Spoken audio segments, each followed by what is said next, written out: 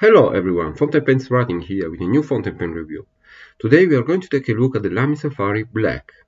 Let's start. As you can see, there is no box or packaging for this pen. I bought it directly from a display stand, so we can jump straight on the description. The Lami Safary is a flat-top fountain pen made of the common ABS plastic used almost for every plastic object we have. On the top of the cap you can find a finial which is always black regardless of the color of the pen, and for the fountain pen shows this particular plus or X. The cap angles slightly up and has no ring or band whatsoever. The clip is a simple wire. With this particular design, it is easy to put it in a pocket thanks to the turn up at its bottom. There is a small step down to the barrel which has two flat and two rounded sides. On the flat sides there are two ink windows that always line up with the part of the section where you put the proprietary cartridge or converter. Here you can see the logo Lami on one side engraved.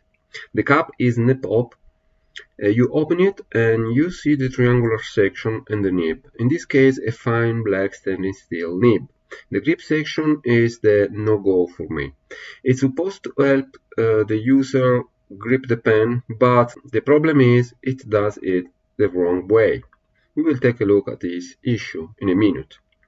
The nib is a proprietary steel nib which has these wings that wrap around the feed, and this makes it easy to replace the nib with another one, just like that. And here is a look at the proprietary plastic feed. You unscrew the barrel and you can see this part of the section where you put the cartridge or the converter. If you are using a cartridge, you put the cartridge here and then simply twist the barrel down and this will pierce the cartridge. A blue cartridge is provided with the pen. The proprietary Z28 converter, on the other hand, is not provided and you have to buy it separately. As you can see, the converter has two small plastic tabs which fit into this part of the section, where the large U shape of the section aligns with the ink windows on the barrel. Now it's time for a comparison. The Lami Safary is a full-size pen here in comparison with the Platinum 3776, just a medium-sized pen, and with a wall Eversharp deco band, which is an oversized pen. Here you can see all the pen uncapped. The pen can be posed deeply and securely.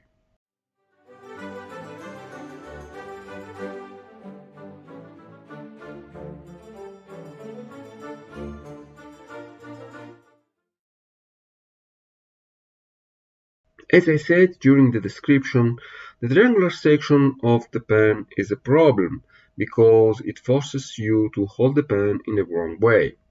And yes, there is a wrong way and a right way to hold a fountain pen, as I learned from the books of the old masters of penmanship. The right way is to hold the pen with the index above the nib. In this way, the pen is aligned with your forearm pointing to your shoulder. The forearm becomes the pivot point, and this allows you to have the wrist and the hand as relaxed as possible. By holding the pen with this triangular section, the pen is misaligned in relation to the arm, the wrist is twisted, and you find yourself writing in the direction of the palm of the hand instead of from left to right, forcing you to twist the hand and make it very difficult to achieve the necessary consistency in writing the letters. Once I got used to the correct way to hold the pen, it becomes impossible for me to go back. Too uncomfortable. And this is why I avoid any section with this shape. Back to how this pen writes, this particular nib has a lot of feedback, too much for me. It is not scratchy, but it is really too much.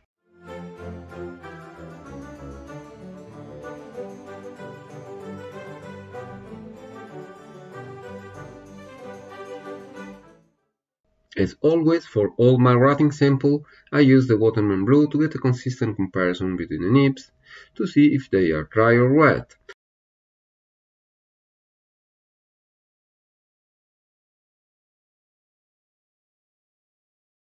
As you can see, the nib behaves well when writing vertically, but the horizontal lines are very dry. This creates the excess of feedback mentioned above. The nib is hard, so there is no point in looking for any line variation.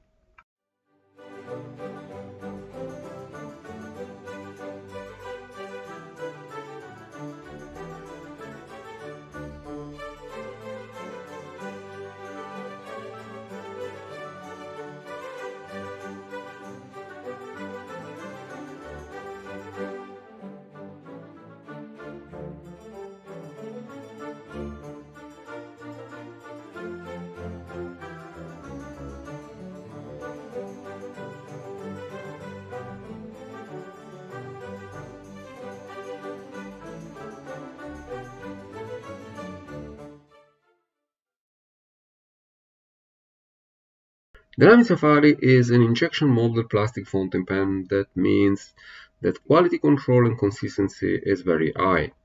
Tolerances are fine, the pen is very robust and well designed, except the grip section. And that is the point. My no-go is the grip section. I paid almost €23 VAT included to get the pen with the converter, but due to the grip section, that was a mistake. Regardless of how low the price is, if the pen is not comfortable to use and force you to write in the wrong way, it is not worth buying.